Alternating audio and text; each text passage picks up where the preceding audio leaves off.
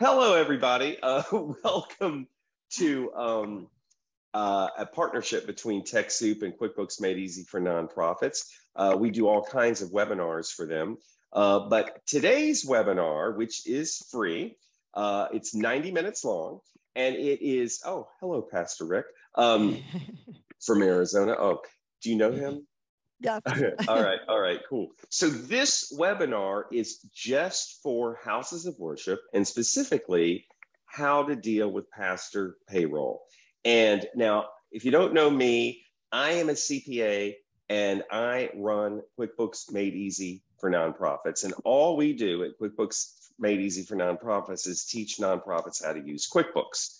I do other accounting type trainings just for nonprofits, but I need somebody who knows just about houses of worship, and that's what Barbara is. So Barbara and I are both CPAs, but Barbara, I'll let you introduce yourself. Tell us a little bit about yourself, and you want to go ahead and share your deck? Sure. I'm not really sharing anything. All right. And at this point, we're at 75 people on the call. So awesome. All Well, right. welcome everybody. I am really excited. I have been in business for 30 years as an on-call controller. And a few years ago, I believe I had a calling after I worked for a small church in Casa Grande, Arizona. And I had this really heavy feeling that small churches needed what I know. And I am affectionately known in the QuickBooks Made Easy world as the church lady, not the one from Saturday Night Live, but just from knowing what churches need. So I'm really excited to be here. I think pastor payroll is probably one of the most confusing topics that the churches need to face when it comes to payroll. So I'm really excited that you're all on the call. And I look forward to having a really fun day with you. Does everybody see my screen over here? Yeah, if you see the screen, let me know in the chat. Make sure that put it in the chat. Yes, we see the screen. Okay, and there's a little slide to show them how to make it bigger. A little Zoom slide in the deck. Yep.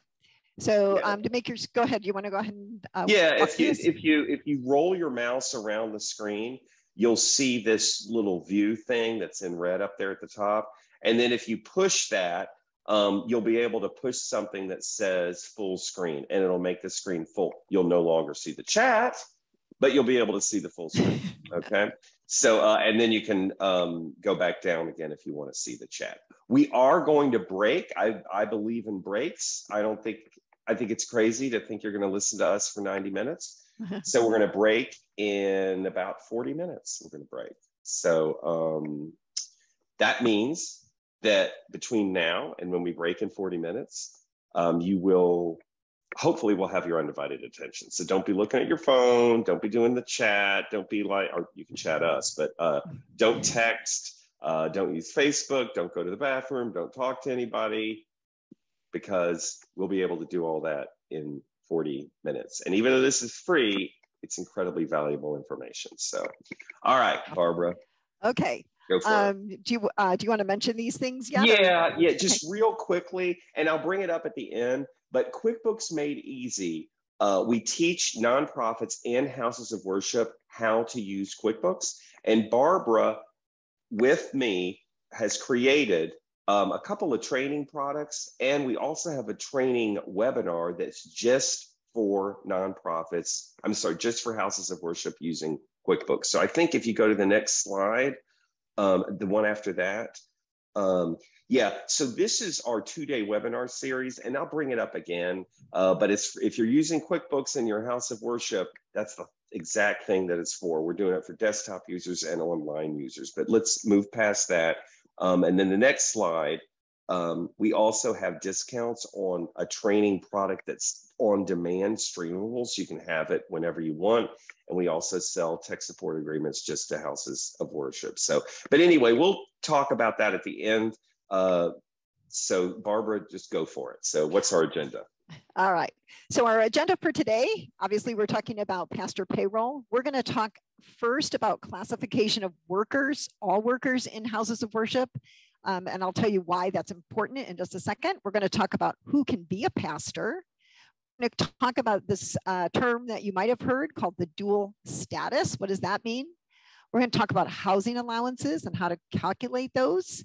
We're going to talk about how to report pastor compensation, options for pastors to pay their taxes, and also we're going to talk about the option for opting out of SE taxes. So we're going to have a lot to cover, and I talk fast anyway, so hopefully we'll just, you're going to feel like you got so much information at the end of this. I hope that you feel like it's been a really worthwhile use of your time. So let's go ahead. Yep. Real quick, just to putting this to bed, there's a couple questions. So a couple people have been asking, so I'll just tell you everybody, look at the screen. Yes, you will get this deck. It will be given to you. So you will have that handout. And yes, you will also get the recording. So you will get that, all right, within 2 days. So don't have to worry about that anymore. All right, awesome. Go for it. Perfect. Yep, you bet. All right, so we're going to start with the, first of all, classification of workers. So I know you're probably thinking, hey, I came here just to learn about pastor payroll, but knowing how we classify workers in our houses of worship is going to be foundational to understanding the concept of dual status. So I want to go through that really quickly. There are basically 2 classifications of workers. Either you have an employee or you have an independent contractor. An employee is employed by the house of worship. So HOW means house of worship, whereas an independent contractor is actually considered self-employed in their own trade or business. And just so you know, we're talking right now, we're not talking about pastors. We're talking about every person who works for your house of worship, including you. All right, go for it. Perfect. Yes. So generally, when you have an employee, you have some kind of an employment agreement. With an independent contractor, you might have some kind of a contractual agreement. The house of worship for an employee controls the schedule of the employee. An independent contractor controls their own schedule. They're the ones with their own calendar. As an employee, the house of worship is there to train and supervise the work. An independent contractor actually generally works without any supervision whatsoever. An employee of a house of worship, the house of worship will provide the space, the equipment, the tools that employee needs to do their job, whereas an independent contractor uses their own equipment. They use their own computer and generally their own space and their own tools. An employee of a house of worship generally gets reimbursed for expenses, right? If they need to go out and get paper or ink for their printer, the house of worship is going to reimburse them. Independent contractors are responsible for their own expenses. They have actually, because they're in a trade or business, they have the potential for a profit or loss. That's another key indicator that they are in fact independent. With an employee, a house of worship determines the pay rates and the pay schedule. With an independent contractor, the independent contractor controls their billing rate, and they need to bill or send an invoice to that house of worship for the work performed in order to get paid. And then finally, the house of worship provides benefits, including workers' comp for an employee.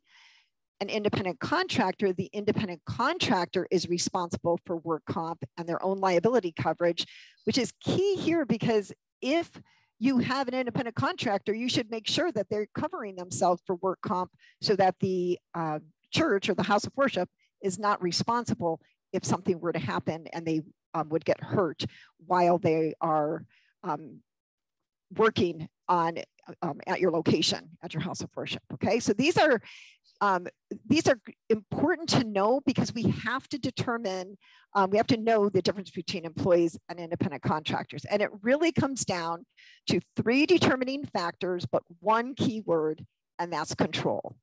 Who controls the financial relationship? In other words, the pay that the person is going to get. Who controls the time and the supervision that that person is going to be working? So do you tell the person when to show up and when they can leave? And the perceived relationship. So if I was to come in and ask like your accountant and I said, hey, who do you work for? They would probably say, I work for myself. I have my own accounting firm. You talk to the bookkeeper in the church, they say, I work for the church. So it's how do they perceive that they work for you? and this is key, and again, it's foundational to what we're going to move on to. When we're reporting compensation, employees, we give them a W-2, right? Independent contractors or non-employees get a 1099 NEC. NEC, by the way, stands for non-employee compensation. And I will just say, one of the pet peeves that I have is that people will say to me, oh, they're a 1099 employee. There is no such thing as a 1099 employee. They are either a 1099 NEC non-employee independent contractor, or they are an employee and they get a W-2.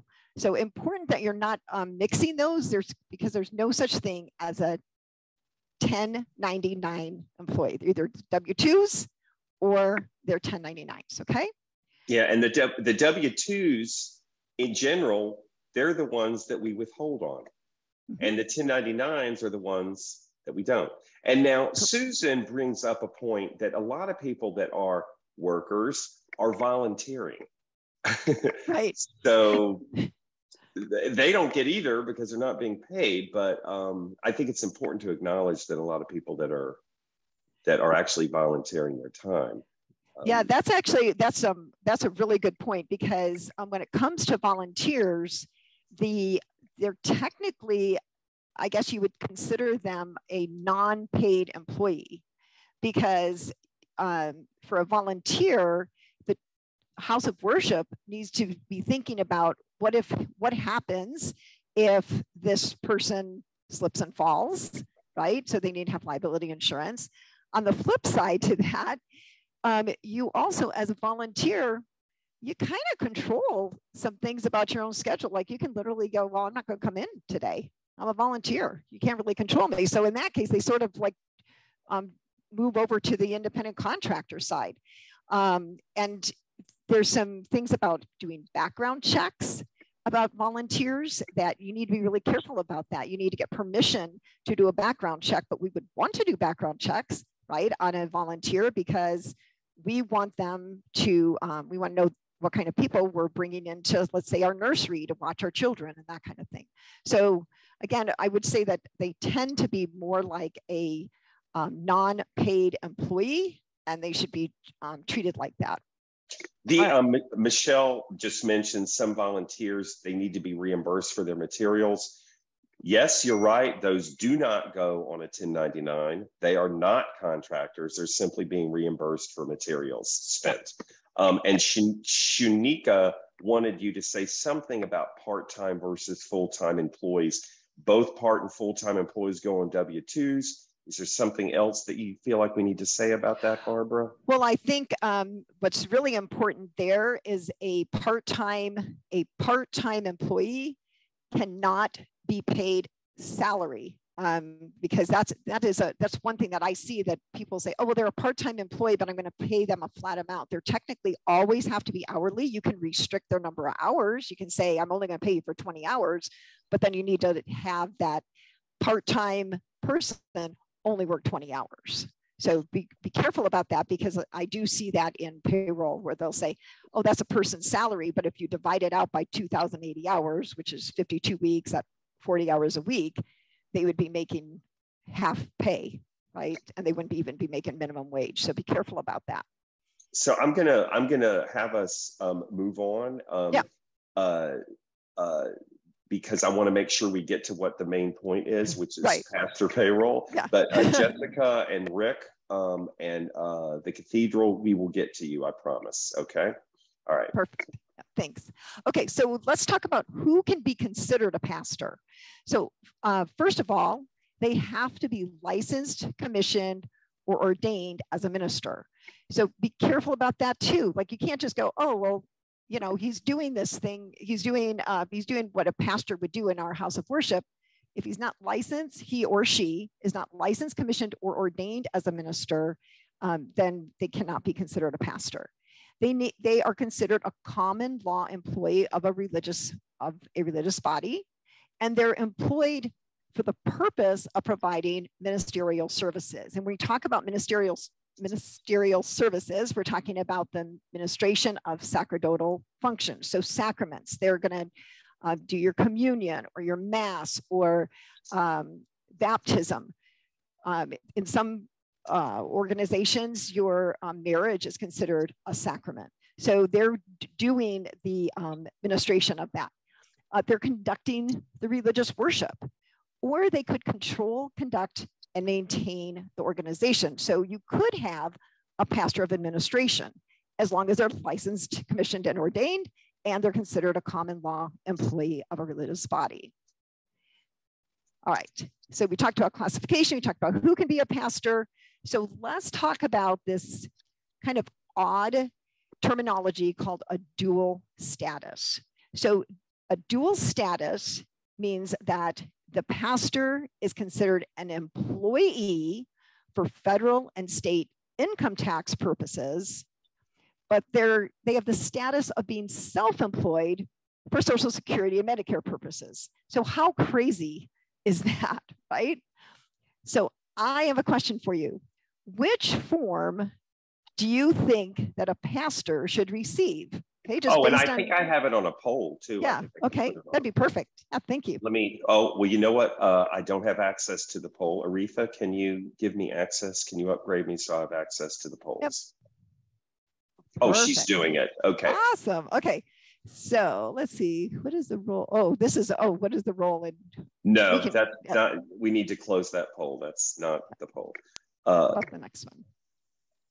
If not, I don't know. She might have. Okay, well, there's answering in the chat. And that's great. So just answer in the chat.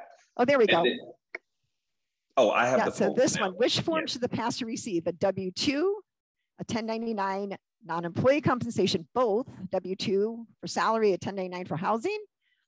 Either one will work or no clue. Which one do you think? Go ahead and answer, even if you've answered in the poll, if you could just click your button over here. Which one do you think that we should have? I'm curious where we are. Okay, so perfect. You're exactly right. All pastors need to get a W-2. Okay, so excellent. Almost 80% of you said that. And it seems like both would be a good answer, right? We just said we're dual status, but in reality, you're exactly right. Everything is reported on the W-2, and that's the form that you're always going to use. Okay, good. Thank you. Perfect. Just hammering it home. Yeah. Pastors get a W-2. No, they do not get a 1099 under any circumstance. If you're giving them a 1099, you're doing it wrong. Okay, go ahead. Awesome. Thank you. I love that. All right. Let's go to the next thing. And this is another area that seems to cause a lot of confusion. So we're going to talk about housing allowances. Okay. So what I want you to think about when you're thinking about pastor compensation, I want you to think about their compensation as a pie. And housing allowance is really just a piece of the whole pie. So if you say, well, I'm going to pay my pastor $60,000, then a portion of that compensation can be separated out for tax purposes as housing.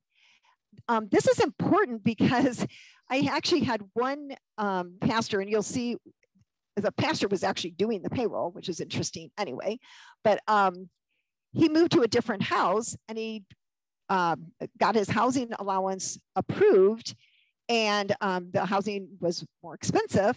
So he changed in the payroll system, he changed his housing allowance, but really all that he was supposed to be doing was taking a bigger piece of the pie, and the salary portion was supposed to be less. But instead, what he did was essentially gave himself a raise.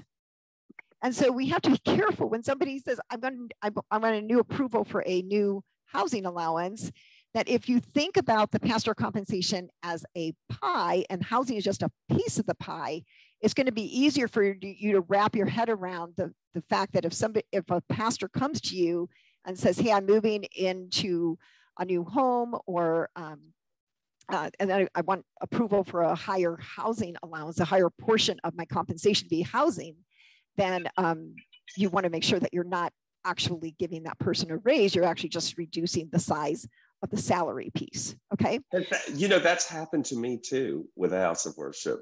It's funny that you say that. Is there anybody else that's happened to where they you inadvertently gave the pastor a raise because they moved and they decided they want more housing allowance, but the board never really voted on whether or not they should get a raise. Does that ever happen to anybody else? Because it's definitely happened to me. Well, and even if the board did approve the housing allowance, it's important that when you go back to whether you're doing payroll or you're have an outside service doing payroll, that you go back and say, I want to increase the housing allowance, let's say by $150, but that also means you have to decrease the salary portion. Okay. Unless they decide that they're giving them a raise, but it's just that it's something that needs to be discussed, doesn't it? Yep. It needs Absolutely. to be. Was our intention here just because dude moved to a more expensive house, we're going to give him a raise? I thought we're giving raises when we want to give a raise, not because she moved to a new house. Anyway, right. All right, okay, exactly. Go ahead. Perfect. Okay, so when it comes to pastor compensation, I'm going to talk a little bit about taxes, and we'll get more and more into this. So just be patient. So when you're thinking about the pie, the salary portion is going to be included in income for income tax and self-employment tax purposes. The housing portion, that piece of the pie, is going to be excluded for federal income tax, and most states, but not all. Pennsylvania, I believe, is one of them, where you actually are, the pastor is taxed on the housing, but it is subject to self-employment tax. This is really important, okay?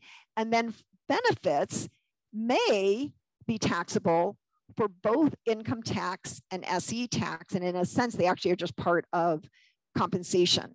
And we're going to talk about what's included in compensation coming up. But I do want to mention that because I also see houses of worship giving benefits to their pastor that they think, well, they shouldn't necessarily be taxable, but they really are. So we're going to talk about that in an upcoming slide. But just keep that in mind. When you're dealing with benefits, they may be taxable for both income tax and self-employment tax. So let's talk about taxes. There are actually basically four types of taxes that every employee pays, right? You know them as federal income tax, state income tax, Social Security tax, and Medicare tax.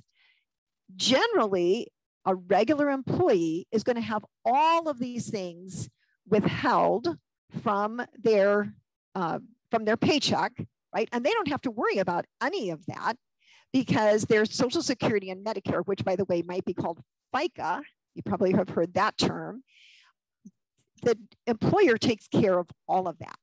But that's not the situation with pastors. Pastors are under a different reporting requirement, and that is that they pay SE tax. You might have heard SECA is another, that's a self-employment portion that's the equivalent to FICA taxes.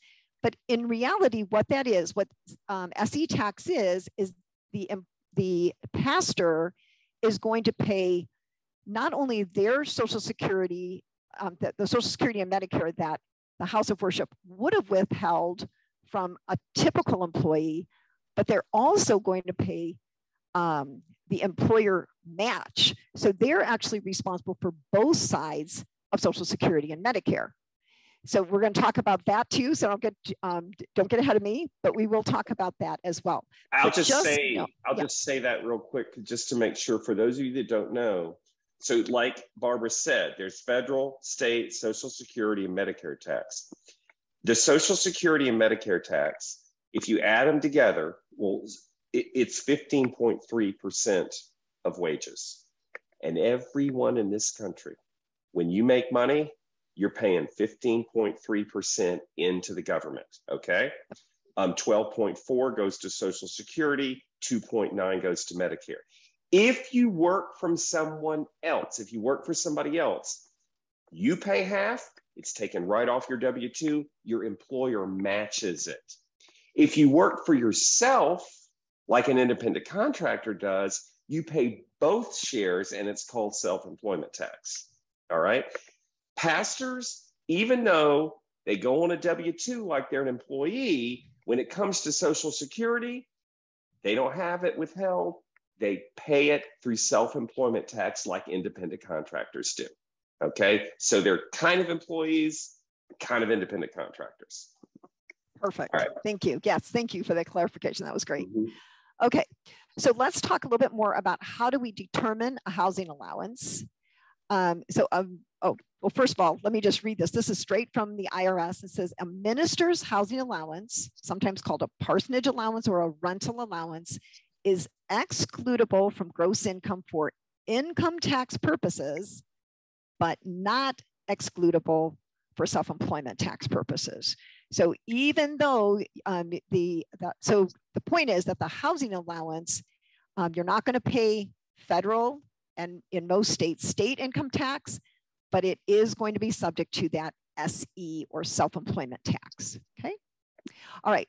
So let's talk about how do we calculate how much how big of a piece of pie can we give to our pastor as a housing allowance? And Pat, right? I want you to listen to this in particular. Pat has a question.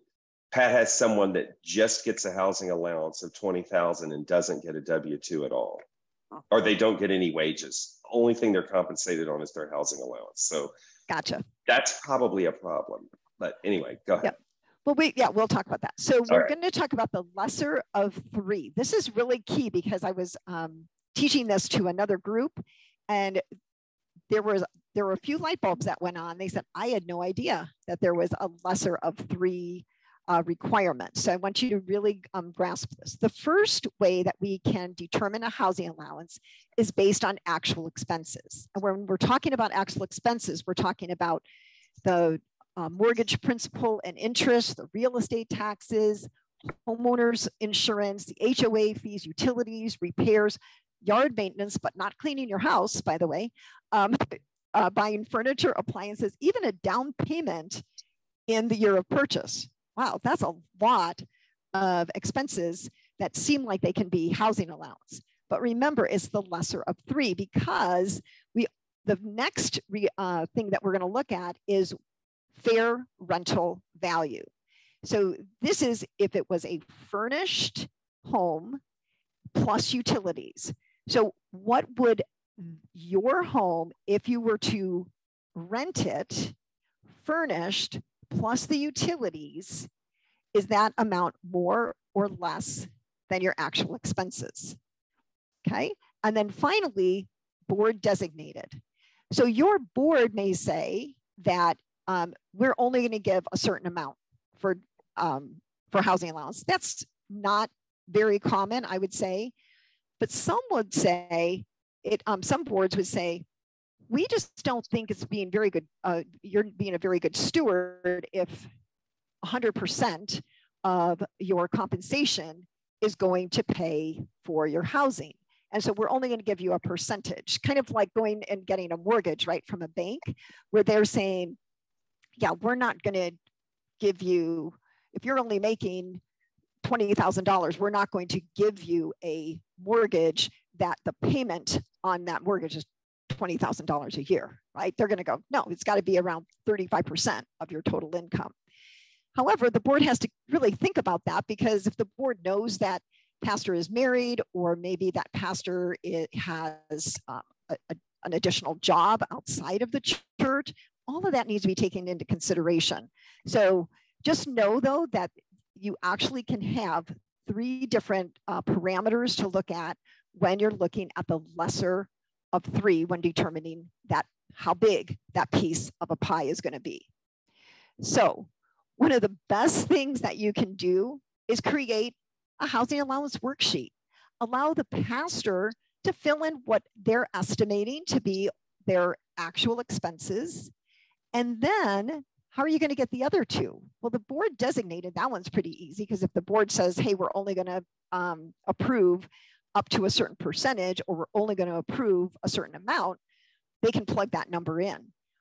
But the fair rental value, or this fair market value of that home, takes that it really requires that somebody on the board takes the time to do a little research to say, okay, this is a 2,000 square foot home in this community, and are there any rentals out there furnished plus utilities to come up with a number that seems reasonable or fair in comparison to what the pastor is asking for, okay?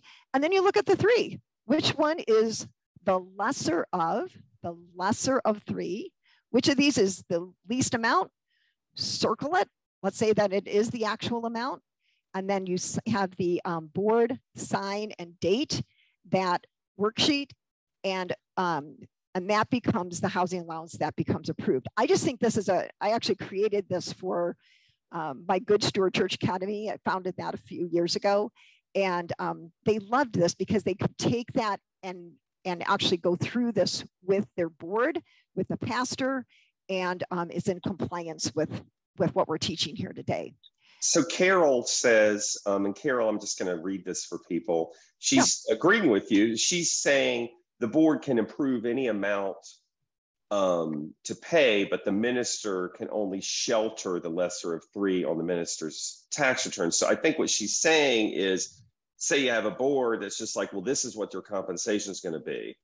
And then based on the lesser of three, we got to figure out what the housing allowance is. Now, one thing I would add, Carol, is that as a board, as a house of worship, you can't just leave it up to the minister to determine the housing allowance. You need to be in the game here, because as we'll see in a minute, the compensation, the salary is reported in one way, and the housing allowance is reported in a different way on the forms you give him on the W-2. So if you don't know how they're splitting it, that's a problem. So you have to get in the dirt with them. And yes, Daryl, we're going to send you a copy of this worksheet that Barbara made. Okay. Perfect. All right. Okay, so a couple reminders about housing allowances. The first is that the housing allowances must be formally designated and recorded in advance. And secondly, they may not be established and changed retroactively. So if you bring a pastor on, let's say in March, and the worksheet isn't filled out, and a payroll goes by, they can't go backwards, right? You can't go back and go, oh, well, my actual expenses were higher than I thought they were. So can I just go have you change and go back and change my salary and my housing allowance split all the way back to January, and here we're in October? No, you can't do that. So it's always established. It's always, once it's determined and approved, it's always on the next paycheck that you can make those changes. Cool. Yeah. So somebody was even saying here, Bruce was referring to somebody else, and he was like, yeah, it's more problematic if there is a retroactive housing allowance. And it's like, we actually can't have retroactive housing allowance. Exactly. So, exactly. Right. Yeah. If they haven't filled out the form, if the board hasn't approved it, nothing gets changed until that happens. So, which is a good reason to have that worksheet and the signing and the dating of that, and make it part of your bringing on a new pastor procedure to make sure that all of these things happen. Just like you need to get a W-4 and an I-9 for a pastor, you're going to have a housing allowance worksheet. Good. So going back to, I do want to say just one more thing, just to make sure, because this is important about what she's about to say. So I just want to make sure you understand. There's federal income tax, there's state income tax, and then there's that self-employment tax. All right. The salaries are subject to both. The housing allowance can be excluded from income tax, but it's still subject to self-employment tax. Now, if you have questions about how we report it or how they pay it, we're going to get to that later. Right now, just understand housing allowances can be excluded from income tax, all right? Except, and then she's going to show you the exception, all right? All right. Right, thank you, yeah. So what we're talking about here is, okay, so the pastor has filled out the form, the board has approved it, everything's rolling along just fine. And then everybody thinks the housing allowance is perfectly done, but there are exceptions to whether you can actually have a housing allowance for that full amount. So this is straight off the IRS website, and this is exactly how it reads. It says, if your housing allowance exceeds the lesser of these three things. One, if it's not reasonable, right? If you live in if it's not reasonable compensation for the type of position that you have, that's going to be an exception. If the fair rental value of the home is less than the housing exclusion, and or if your actual expenses that directly relate to providing the home, if your allowance exceeds your actual expenses, then you must include the amount of the excess in income. So what a lot of pastors will do is they will go through and they're going to estimate how much their utilities are and their various things that we talked about as far as their actual expenses. And then even to the point that their tax advisor might even say to them, well, just buffer that up a little bit, buffer it up by 10% so that just in case you have some extra expenses that happen, that you are, that you're covered. Well, let's say those extra expenses don't happen. Now you've taken out more housing allowance. You've made the piece of the pie bigger than your actual expenses. And we're assuming that your actual expenses are actually less than the fair rental value, right? But that excess needs to be added to the pastor's income for income tax purposes. So then the question comes up, well, how's that pastor going to know that? So one suggestion would be have your housing allowance, and in most cases you can do this through any of your payroll companies, have your housing allowance portion put into a totally separate account, like a second checking account, and then pay all of your qualified housing expenses out of that account. If you have money left over at the end of the year, that's the amount that is going to be an exception. That's the amount that's in excess of your actual expenses. That's one way to do it. Another question that comes up is that person doing the payroll or reporting the payroll, they'll say, do I need to find that out from the pastor at the end of the year? And the answer to that is actually no. That is the pastor's responsibility to first determine whether their housing allowance exceeded the actual amount and to report any excess housing allowance on their own personal tax return. So I want to, Lisa said that account is brilliant, by the way. I wanted to point out here, we were talking about the housing allowance, and you do the lesser of three to determine what the housing allowance is.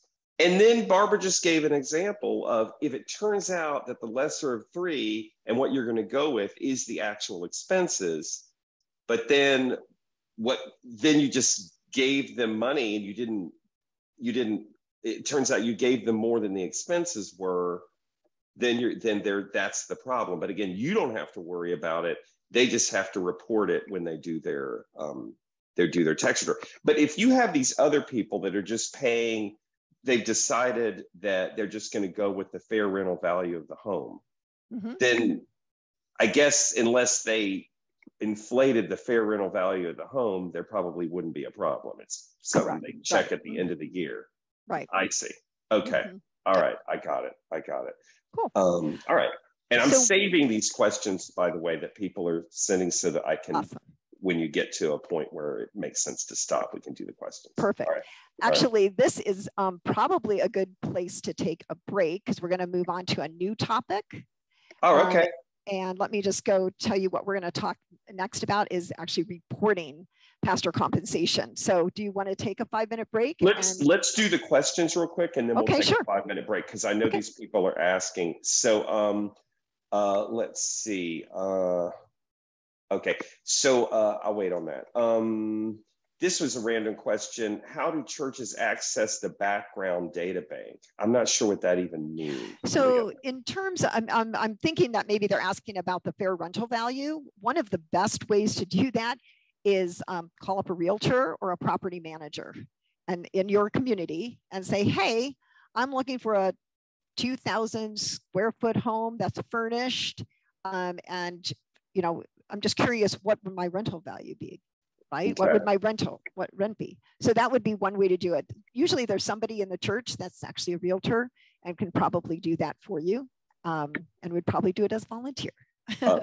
Does the self-employment tax only apply in the case of the pastor if he files self-employment tax? And that what we've learned is that the pastors, I mean, unless they opt out of doing self-employment tax, which we're going to get to, then yeah, they absolutely, self-employment tax always applies. Right. All right. Okay.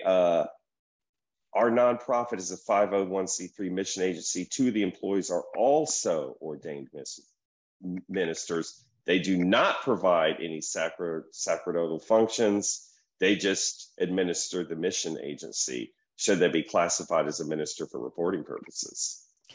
Yeah, so that's a great question. I have had, I've gotten actually answers that, yeah, they can still be, if they can still be considered a pastor if the mission organization is under the, is like a sister organization to an actual church, and when they're going out in the mission field, they're actually doing some of those sacerdotal duties or performing the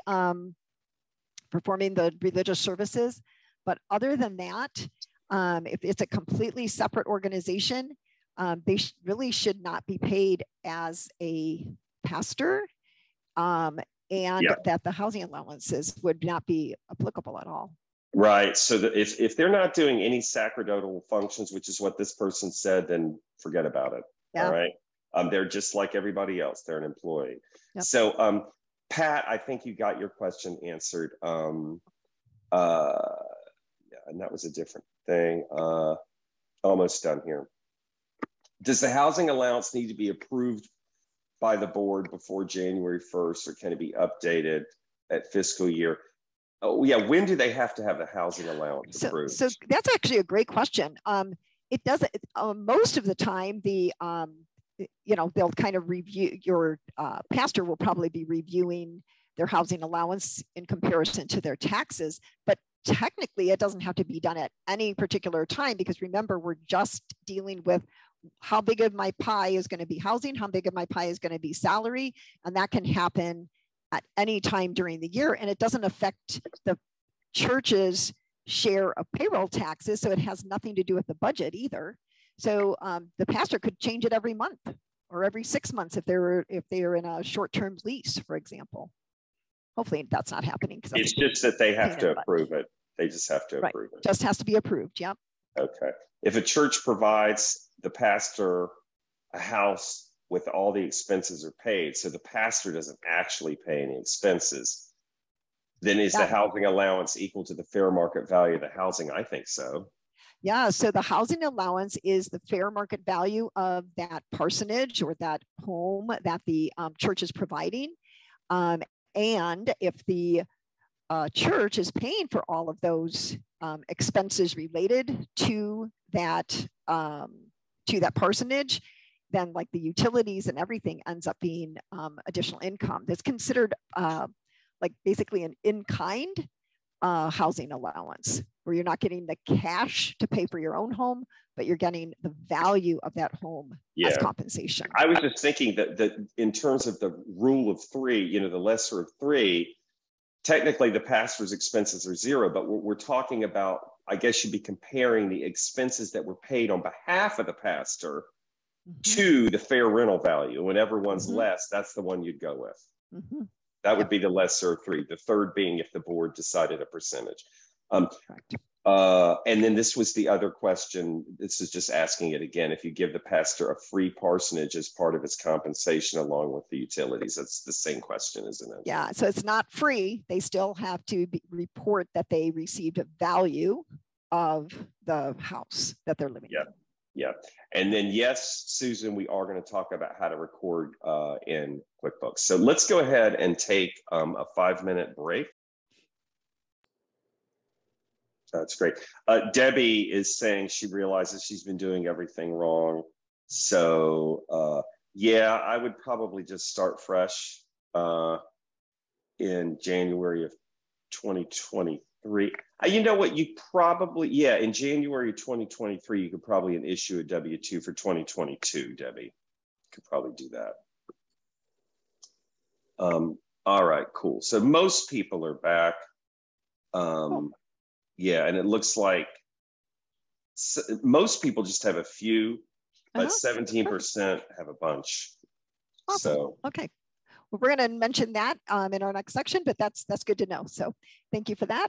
All right, we are moving on into how do you actually report pastor compensation. But before we do, a couple questions that I saw, I think it was Shanika, I don't know if I said that right.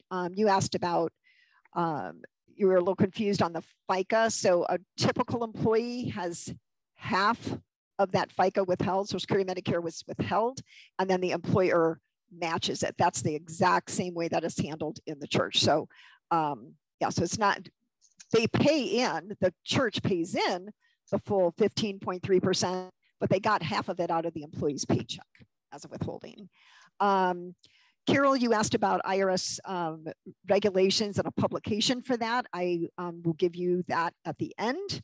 Professor Quick, thank you for telling us that that's a good thing to take a break. And Mike, you asked the question, if they're employees, why don't they have, why are we doing it this way, right? And that is a really good question.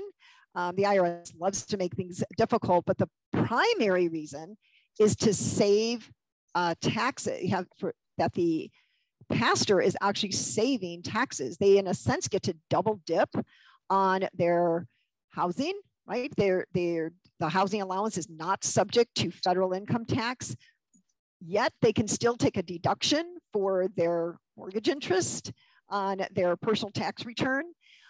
There, a few years ago, there was a group called Freedom Against Religion, and they tried to fight that really big, and they lost. And so that housing allowance has been retained, but that was a big part of it, is that why should pastors have this preferential treatment and not have to pay federal income tax on their housing allowance? So great question, but that's the primary reason. Okay. Okay. So I think those are the main ones that I got. So let's go ahead and move on to how do we report pastor compensation. So we're going to look at the form W-2, because all pastors' compensation needs to be on a form W-2, right? We talked about that. So in box 1 is going to be the pastor's total compensation, not including housing allowance. And I specifically worded it as total compensation rather than salary, because you may have benefits that are also taxable. So we're going to talk about that in a second. But so box 1, total compensation, but not the housing allowance, not that piece of the pie. Boxes 3, 4, 5, and 6 should either be left blank or show 0 for pastors. So box 3 is your Social Security wages. Box 4 is your Medicare wages. And of course, since those are not taxable for FICA tax purposes, there's going to be no Social Security withheld and no Medicare tax withheld. Okay. I think this might be a good time to, because Mike had asked, you know, why do pastors pay SE tax when they are employees of the church? Like, in other words, why can't we have on the things that they have to pay self-employment tax on, like the compensation and the housing allowance? Why can't we just have the withholding right in the Social Security boxes there and let the church take care of that like they do for the other employees? Because they are going to be paying essentially Social Security and Medicare. So why do we not do it on the W-2? Why do we have them pay it separately? Why is that? Yeah. So if you pay them like any other employee, then they are not entitled to that housing allowance. That's the whole reason. Okay. That negates that housing allowance exemption from all that housing allowance that needs to be in box 1. The thing is like they gave you something and they took it away because they took something else away. Because what they said was your compensation, the housing allowance portion, you don't have to pay income tax on, but you have to pay both shares of FICA on everything. Yep. Right? Yep. Because if they did it like Mike was saying, and let's just put Social Security on there, then you'd probably be matching half of it. So it's kind of like you pay more in Social Security and Medicare wages, unless you opt out, which is coming up, but you pay less in income tax because, you don't have to pay income tax on your compensation. Well, let's think about that. You would have paid 7 points. Whoops, sorry. I said it wrong. You wouldn't pay tax on your housing allowance. Okay, go ahead. Correct. Yes. Sorry. If you think about it too, if you have, depending on your federal tax rate, right, you could be anywhere from, let's say, 15 to 30% for income tax purposes, but for SE tax purposes, the 7.65 you were going to pay anyway. So you're really only paying 7.65 on that entire housing allowance. So, and your other option is say, okay, I just don't want to be considered a pastor and I won't take that housing allowance. But that doesn't seem like a very smart thing to do, financially for the pastor. And you're just, by the way, when we get to the whole tax thing, I'm not going to spend a lot of time, but there's a little benefit that you may not know about. So it's not really even as bad as 7.65%. So hold tight on that and we'll talk about that. Okay, so again, box 1, total compensation. Box 3, 4, 5, and 6 should be blank or say 0. And in box 14, that's where we're going to put the housing allowance. This is informational only, but it's important to give your pastor the amount that you had paid him for the housing allowance, because remember, it's up to the pastor to figure out if he has more housing allowance or she has more housing allowance than the actual expenses. So they need that number in order to make that determination. And then the last thing is box 16. Generally, the amount in box 16, which is your state income tax, is generally the same as box 1, unless your housing allowance is taxable in your state. And I'm pretty sure Pennsylvania, it is taxable. So they would actually need to add the box 1 plus the box 14, and that would equal your box 16. But most states, I would say, are not taxable for that. Wow. Is there anybody from Pennsylvania here? Do you know whether or not, if you're from Pennsylvania, that housing allowances are actually taxable in the state of Pennsylvania? Yep. Carol says. Yep. That's what I thought. Okay, perfect. So what are we going to include in box 1 of the W-2? This is where we're going to talk about that total compensation for purposes of box 1, okay, on the W-2. So salary and bonuses, that's logical, right? So again, the piece of the pie that we're calling salary. Cash and gift cards. If you, anytime we give a cash equivalent, and this is true whether you're a pastor or an employee, anytime we give a cash or gift card to an employee, that's considered taxable. Reimbursed FICA or reimbursed personal insurance. And I want to touch on this because I see this in a lot of houses of worship.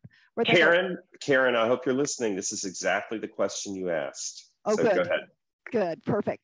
So a lot of houses of worship will say, well, that's not really fair. We would have paid the 7.65 for every other employee. So we're just going to reimburse. We're going to calculate what that 7.65% is, and we're going to reimburse our pastor for our share of the FICA. Guess what? That needs to be added to box 1 because it's not a reimbursement of business expenses is actually giving them personal income. Same thing with personal insurance. I have a pastor that sort of aged out of the health insurance. He and his wife actually are both employed by the church, and they were now on Medicare. And so he goes, hey, I'm not going to be on the health insurance anymore because I can get Medicare. But could you reimburse me for my personal insurance? Box 1 income.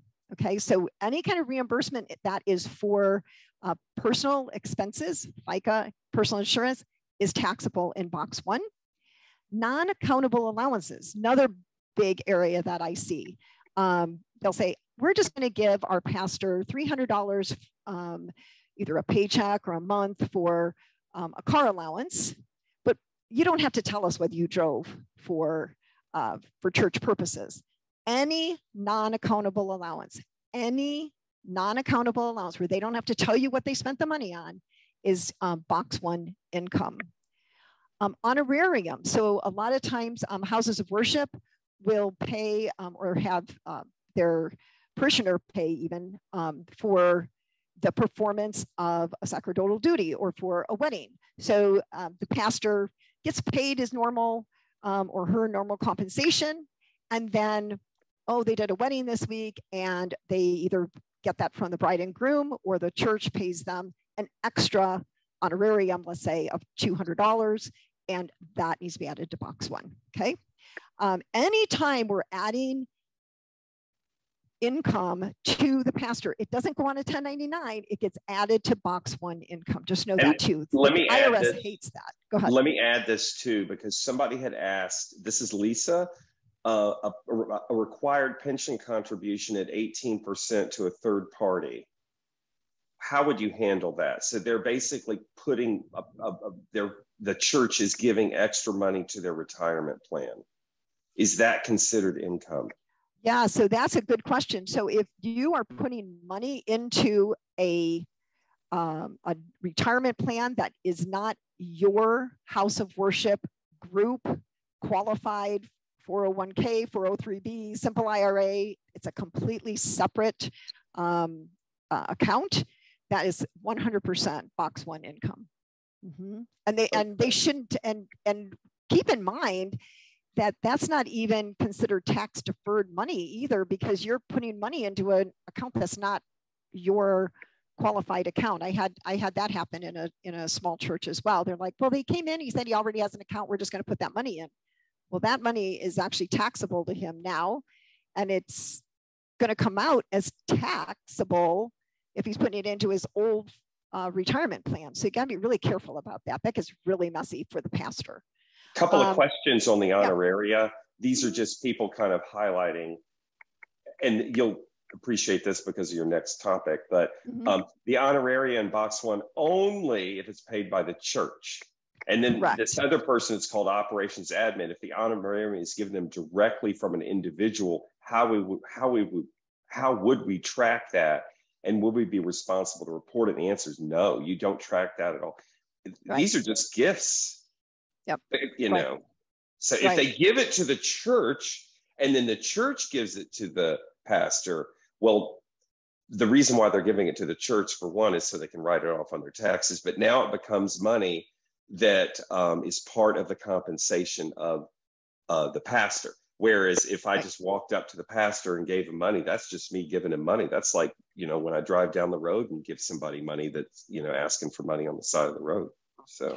Right. And if that pastor goes to another house of worship as a guest pastor and they pay an honorarium, that does get reported. If he makes more than $600, he's going to get a 1099 from that other church. We're talking about, I guess,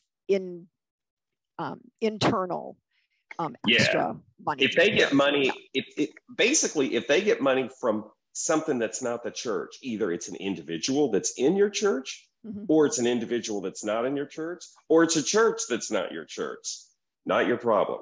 Okay. It's Correct. The stuff that's coming from your church. Yep. Okay. And then the final one is, and this is important because in a lot of houses of worship, Pastor Appreciation Month is in October, so this is perfect timing to understand this. Pastor appreciation, love offerings, specific collections that you take for that purpose, taxable, part of your box one income. So what happens here, and again, to Greg's point, if you say, hey, it's Pastor Appreciation Month, let's show our pastor our love, and the person sends, you know, a $20 bill and a card and says, thank you for your service, you don't have to worry about that. But if the person writes a check and says, for pastor appreciation for $20, now we have to deal with that in the church. And one of the ways that you can deal with that is by creating what I call a designated fund.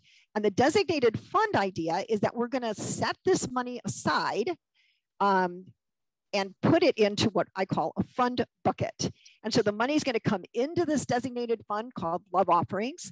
And then it's going to, once we accumulate the amount that needs to get paid to our pastor, it's going to go out of that bucket and to the pastor.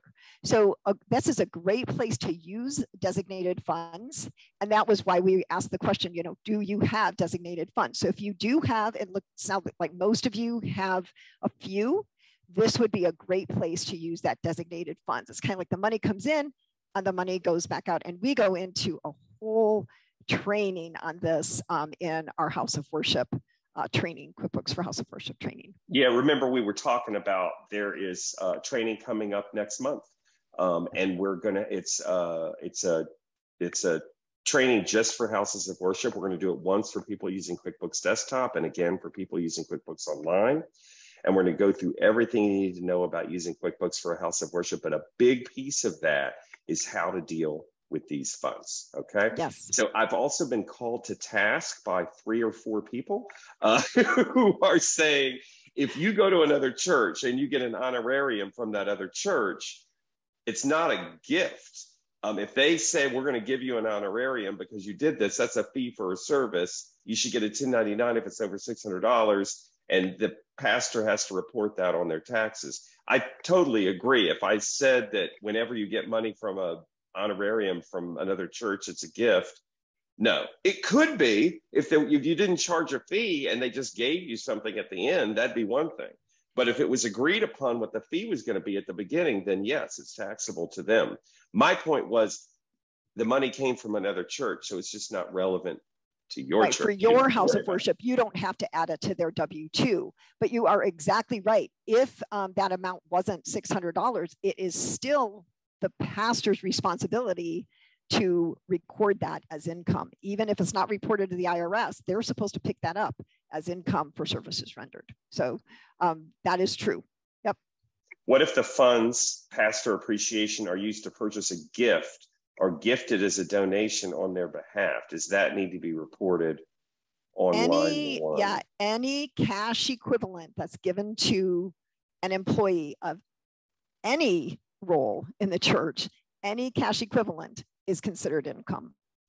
And Ron, gift, anything. Yep. Ron is still disagreeing with me. So Ron says, if I say I'm going to go over to the church and I'm going to do a service for you, and I don't want to be paid, I have no interest in being paid, and we don't agree upon a price, and then they say, I'm giving you this money for your services at the end, he's saying that's taxable. I disagree with you, Ron. I think if you decided you were going to do it for free, they can say they're giving it to you for services rendered. But if you said you were doing it for free and they gave you money anyway, and as far as I'm concerned, it's a gift. I disagree with you. And I do about 250 individual tax returns a year.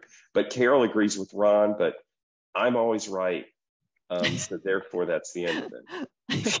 Well, I agree with Ron too, but I don't do taxes. And that's one of the reasons I don't do it, because I like, yeah. So yeah. Jim says it's true. The pastor has to report gifts because he is in the business. Yep. I'm sorry. Gifts are not taxable. I'm sorry. I know that I'm right, but go ahead. Judy agrees with that.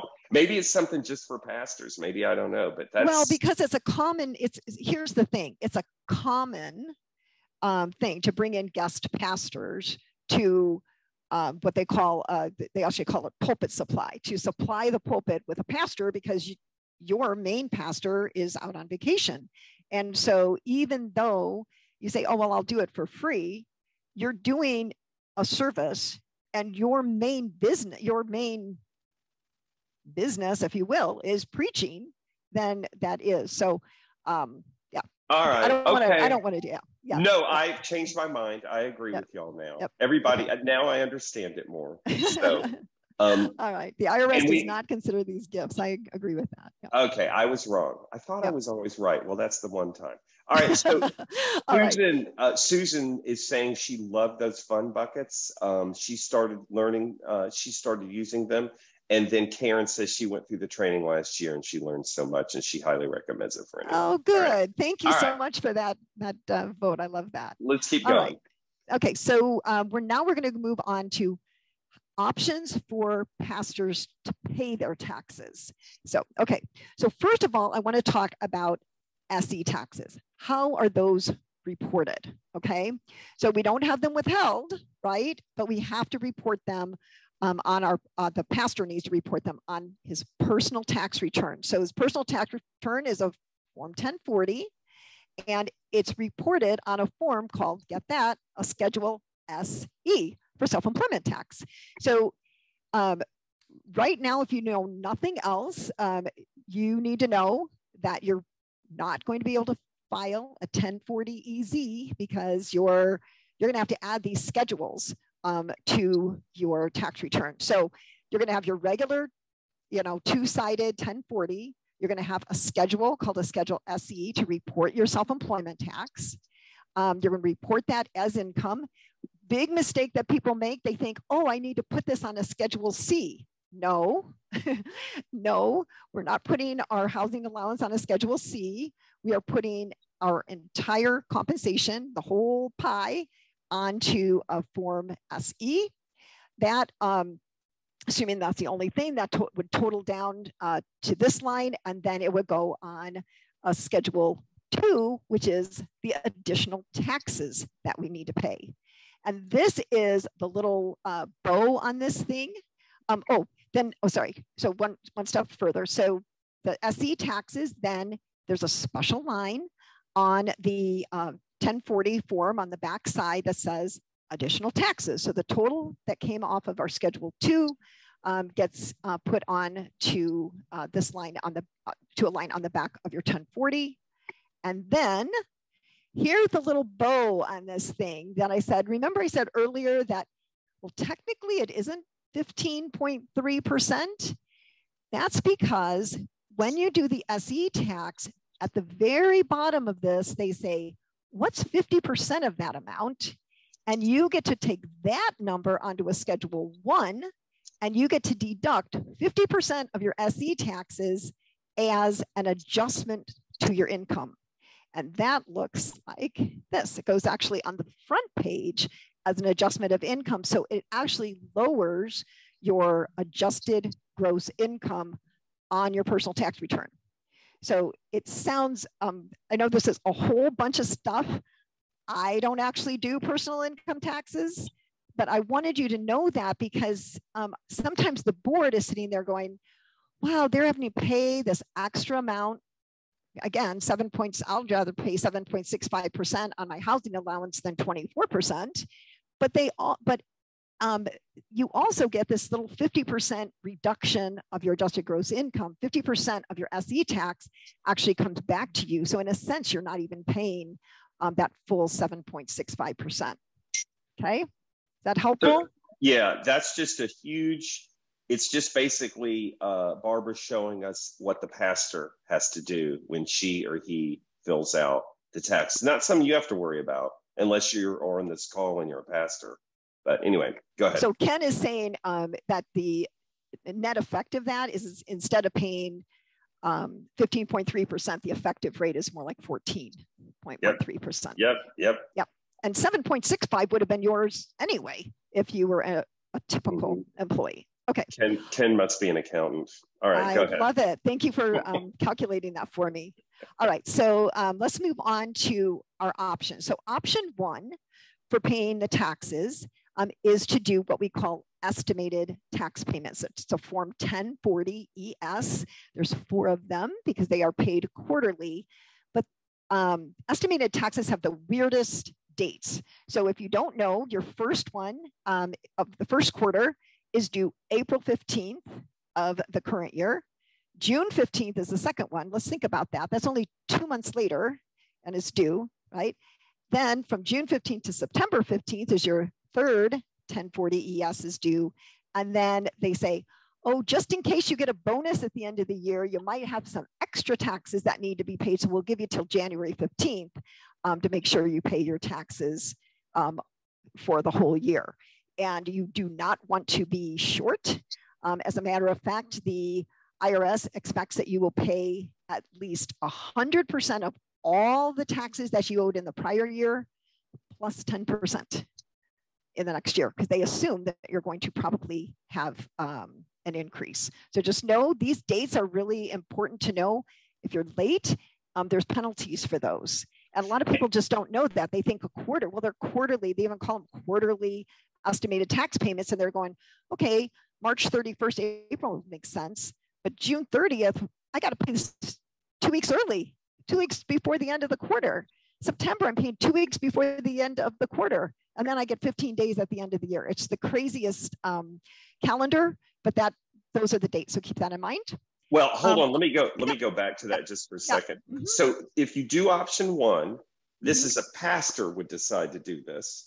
And I'm wondering, my guess is, Barbara, and you can speak to this, I'm thinking a lot of pastors don't really do this, or they don't know how to do it. So they're asking the church to help them out with this. And so that's why she's kind of talking about this, because you'd go online and get these forms, and then you give them to the pastor and say, okay, it's time to pay your taxes.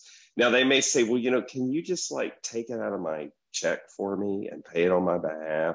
And that's what option 2 is for. And by the way, this is all your taxes. This would be your federal, your state, or not your state. The state has their own estimated tax payment, but the federal and the Social Security, Medicare, or FICA, or self-employment SE tax. Mm-hmm. Yeah. Yep. Right. You take your whole total tax, and you could look at last year and you go, whoop, I need to pay 1/4 on these dates in the current year plus 10%. So you could do it that way. I would say the majority of my pastors have gotten a little bit smarter about that, because when these dates hit, if they haven't set that money aside, that can be a really big hit to their family finances. So instead, they opt for option 2.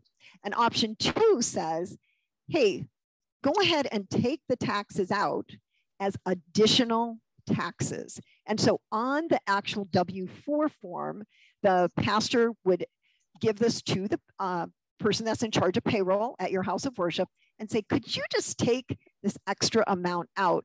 And I think Ken said is a good idea, requesting that additional tax to be withheld, that 14.3%, 14.13%, be taken out as additional tax. So you take your housing allowance times 14.13%, and then now at least you know that you're covered there. States also have a similar form. If your state has state income tax, they also have an option for you to say, I want additional state taxes withheld. So in case of Pennsylvania, you're going to pay your state tax on not only box 1, but on box 14 income.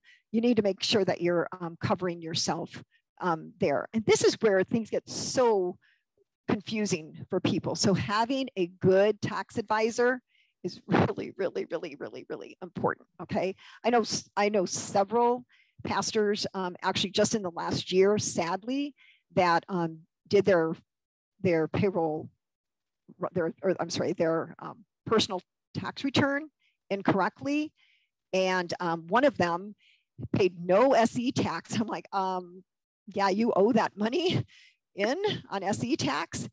And the interesting thing was his house of worship actually tried to help him and said, you need to have this amount taken out of every paycheck so that you're covered for both your federal and your SE tax for federal tax purposes. He did that. He had the amount withheld, got like a $10,000 refund, and then spent it. never questioning, why would they have told me to have this amount withheld? And then I would get it back from the IRS, right? So it was a really sad conversation to have, and it was very lengthy because the house of worship tried to help him, but they didn't ever see him actually do his personal return. So be really careful about that.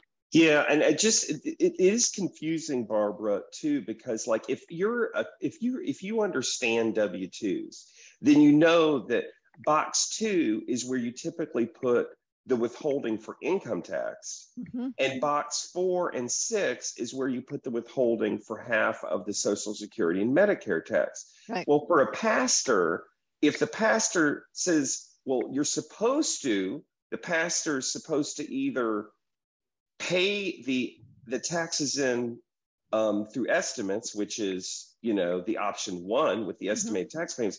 But if they want the church to do it, and they want the church to pay enough in to cover both the federal and the Social Security, Medicare, self-employment tax, you got to put the whole thing in box 2, which is weird, but that's the way it works. Well, it is weird, but if you think about it from the IRS's standpoint, the IRS doesn't care how they get their money.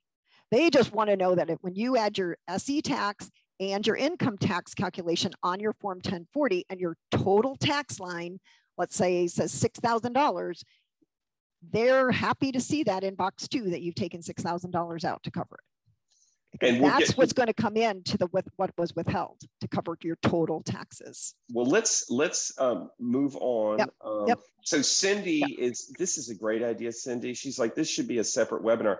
We should have a webinar for pastors on their individual taxes. That's what we should do. Yeah, but anyway. It's interesting you should say that. Yeah, I did a whole in my Goods to a Church Academy. I actually did this webinar over 3 one-hour sessions because we took, and then we said, and we still need to do one on the personal pastor side of the other side of the pulpit. Let's go on the other side of the pulpit. We're talking about the house of worship thing, but yeah, totally. I agree. So we could do that in December before they decide for next year. And then the operations admin is asking the question that's about to come up, I think. But let's do the setup in QuickBooks first, and then we'll finish out with. Yeah. So somebody asked, are you going to show us what it looks like in QuickBooks? So so if you are using QuickBooks as your payroll program in the desktop version, we're talking about the desktop version, you're going to go to the employees record, to the payroll info tab. You're going to put in the clergy salary as earnings. You're going to put the housing allowance as an addition to that compensation. If you have like an auto allowance and non-accountable allowance, like an auto allowance, you would put that also in as an addition to compensation.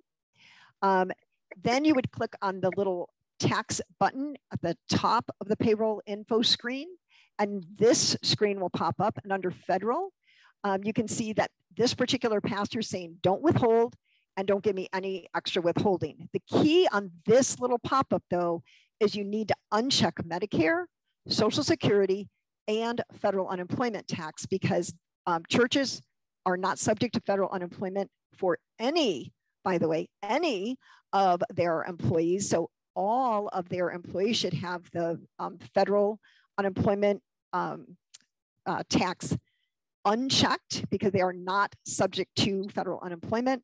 But pastors need to have the Medicare and the Social Security also unchecked. On the online, and this, that point was, because this person has no extra withholding, that's an indication that they're going to do option 1, which is the estimated quarterly payments. Okay, QuickBooks Online setup is a little bit different. They also have the pay types. We put the salary in. We put the amount of cash housing. This is not in kind. So QuickBooks Online distinguishes between clergy housing cash, where you're giving them an allowance, versus clergy housing in kind, which is your parsonage allowance, that you the value of that parsonage. And then also, if there are any allowances, like a $300 auto allowance, you can add that as well. Then we go into the withholding section. Under the federal withholding, you have the opportunity to add extra withholding if you want to. And just kind of, it's like complete opposite of what we did in the desktop. This one is saying, what are you exempt from? So instead of unchecking it, you actually need to check mark the things that you are not, that you're exempt from. So in the case of a pastor, they're exempt from Social Security and Medicare because they're going to pay SE tax instead. And QuickBooks makes a big point about that this is not common. So be careful about whether you're selecting that. And again, this only applies to pastor. This one says AZ, state unemployment in the state of Arizona. We are not subject to state unemployment as well. So just, and that's different in every state too, just by the way. All right. Any quick questions on that? Otherwise, we are going to move on to the final section, which is opting out of SE taxes. Okay. So what we'll just to let them know. I don't see it on my online version. Okay, so Susan, you're asking about where to find the QuickBooks Online. If you have your payroll through QuickBooks Online, you would go to the employees record, and then there's a bunch of different sections. There, you have the section on the, let me just go back here quick. You'll have the section on the pay types, and you'll have the section on the tax withholding. That's where you'll find that. Okay, if you're not using QuickBooks Payroll, then it doesn't matter. You're gonna have your payroll outside of that. So yeah, you wouldn't see it if you're not subscribed to the payroll module. Okay, perfect. All right. So let's move on to opting out of SE taxes. I'm going to just right from the beginning, I'm just going to say that I think this is a very dangerous place to be, but I want to just tell you what this is. So there is a form called a Form 4361. This form creates an irrevocable election between the pastor and the IRS, and it only covers church compensation. What the form says is that the pastor is conscientiously opposed to the acceptance of things like Social Security, Medicare, temporary assistance for needy families, food stamps, and WIC.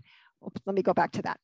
The reason that I think this is dangerous, and the reason that I think this is really important to think about, is that as a pastor, you are shepherding your congregation, right? So if somebody comes to you and says, I can't make ends meet and I don't have any food to eat, and you're sitting there saying, well, I'm conscientiously, and granted, it's a personal decision, I'm conscientiously opposed to the acceptance of food stamps, but then you're turning around and shepherding your flock to do that. That seems a little bit out of integrity. It also is when you get to age 65, it's amazing how many people have opted out of Social Security and Medicare because they were conscientiously opposed, but at 65, they have this epiphany that they actually should take Social Security and Medicare. So just mentioning that because this is what you're saying, that you're conscientiously opposed to that. There are 5 steps for opting out. You have to first qualify. And the way that you qualify is that you have a conscientious opposition to the acceptance of those things that I just mentioned. You have to file the Form 4361 and you have to file it in a timely manner. And there's a whole thing on how the timing of that. It has to be within the first 2 years of receiving $400 in compensation as a pastor. You have to inform your church. You don't have to inform the payroll department, by the way, because they don't really care about it. They don't have, the payroll department isn't going to change what they're doing. They're not going to withhold Social Security and Medicare from your paycheck. So they don't need to know, but your board needs to know. And the board needs to know, and the board needs to be informed because you are relinquishing your, you're going to reduce your SE taxes being paid in, and that could affect what happens later when all of a sudden you realize that your Social Security and Medicare benefits at age 65 are less than you expect. You have to verify. You have to come back and say, yep, I really am conscientiously opposed to the acceptance of those things. And then you receive approval from the IRS. And at that point, and actually you, I believe that you can actually not pay in on the assumption that the IRS is going to approve this. And most of the time, I think most of the time you get approval, because if you think about it, the IRS just is not going to have to pay as much out to you later because you're not paying anything in. So just keep that in mind. But I want to just, again, I just think it's a dangerous thing to be in this position, because you're signing this form under penalties of perjury that, and I'm going to say it again, a pastor can only opt out if they can truthfully state, I am conscientiously opposed, or because of my religious principles, I am opposed to the acceptance of public insurance that makes payments in the event of death, disability, old age, or retirement. Doesn't that sound like Social Security? Or that makes payments towards the cost or provides services for medical care. Doesn't that sound like Medicare? So you're saying that I'm opposed to all of that. And that's why when you get to age 65 and you find, and you have this epiphany to accept it, it seems a bit out of integrity to me. Claiming an exemption from the SE tax cannot be for economic reasons. If you read the instructions on the form 4361, it says that really clearly. You can't go, oh, well, you know, I'm going to say 14.13 effective rate, percent of effective rate. So I'm just going to fill out this form. It is irrevocable. You can't come back and go, oops, didn't mean to do that. So once you're approved, it's irrevocable. For the rest of your life. For the rest of your life, for your church compensation. Yes. Yeah, that was somebody, Debbie had asked, and a couple of other people, other jobs that you have, you can still get the withholding. Yes, you would still, correct. But just not the church job. But what happens when you retire then? What happens to the Social Security that you paid to other jobs? Yes, that's a great question. You still, and this is where I'm saying it's kind of an epiphany, you go at age 65, if you have your quarters in, if you have enough non-ministerial wages, and you've earned 40 credits, just like you have to do anyway as any other employee, you are entitled to the benefits, but you're only entitled to the benefits on the compensation that you pay those taxes on.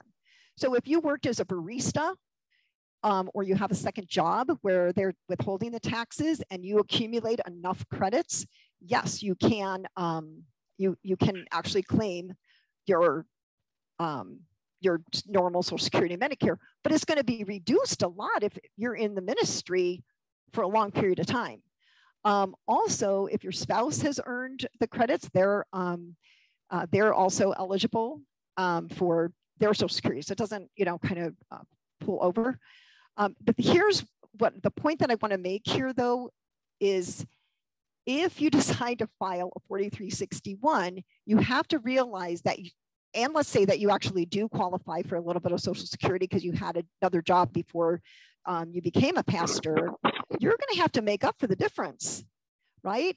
So that 14.13% effective rate that you did not put into Social Security, you need to take at least that same percentage, put it towards retirement.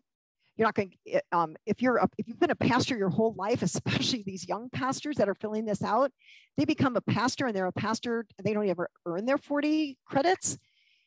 Life insurance, if you think about it, if you don't get your Social Security, your spouse doesn't get their spousal benefits. If you're disabled, you don't get disability benefits. That's part of the FICA, the old age and disability benefit is, so you better have your own disability insurance.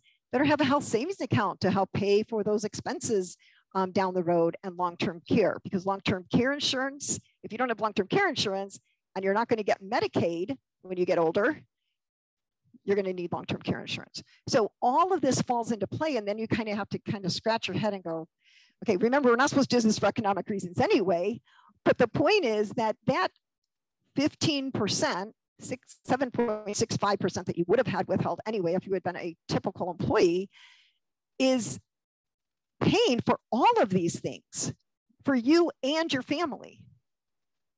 So I want to make sure that this is. And again, clear. This is Yeah. something that the pastor decides, but it's Yes. something that, and you don't even really have to change what you do in terms of reporting, because they're the one doing it anyway. But we put it on here because we felt like it was important. So we're over by like 6 minutes. So sorry. Okay. Anything else? I think I'm actually done with that. Yeah, so just real quickly, we talked about this before. Even if you opted out of SE taxes, if you have other type of like you got honorariums from another church, you'd still have to file the SE tax. So just that if you have $400 or more of other net earnings from self-employment, they need to go on the SE tax. And useful resources. Carol, you asked, Minister's Audit Techniques Guide is from the IRS. And then also publication 517 is a really good resource as well. Do you want to talk about this really quickly? And yeah, if you could stop sharing, I'll show them, but I think you have to stop sharing. Oh, stop share. Okay. Yep. All right, thanks. So I'm going to share. I am at our website, which is QuickBooks Made Easy for Nonprofits. And I know a lot of you are already customers, but I think a lot of you are new. And if you go into courses and training and you go to webinars, you will see a webinar just for houses of worship. It's September the 14th. It's a 2-day series. So it's September the 14th and 15th. And then just for people that are using QuickBooks Desktop, it's going to show you everything you need to know about how to use QuickBooks. That's $199. If you are using QuickBooks Online, September 21st and 22nd, that's when we're doing it for QuickBooks Online. It's 2 hours, well, probably 2.5 hours a day for the 2 days. And this is some of the stuff that is going to be in there, but we're going to go through everything. How to handle designated funds, meaningful reports, how to enter income, chart of accounts, data entry, tracking ministry expenses. It's the only training that exists just for QuickBooks users with houses of worship. Okay. So, and yes, you do get a discount. The discount that you get, where did I put it? Do you want me to share my screen real quick? Well, I think I've got it here. Okay. I'll just go back to the end here. That's probably making me sick. But it's $199 normally. And I'm just getting to where the coupon is, the little discount coupon. Should have done that at the beginning instead of the end. All right. So it's normally $199. We're giving you 30 days or $30 off. So when you sign up, it's TS30 off. TS30 off.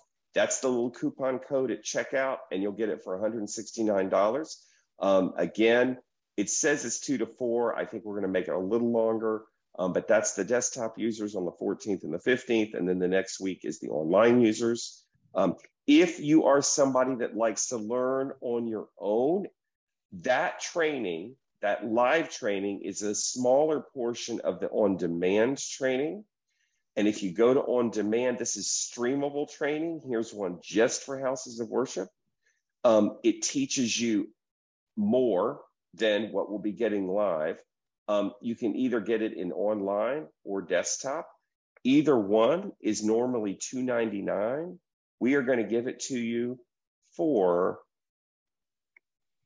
$269. We're giving you $30 off of that. TS30 off. TS30 off. And then finally, if you would rather just talk to us and just have technical support, and you can call Barbara or myself, you call a tech support number. We can even create appointments, dial in. We can help you with whatever you want.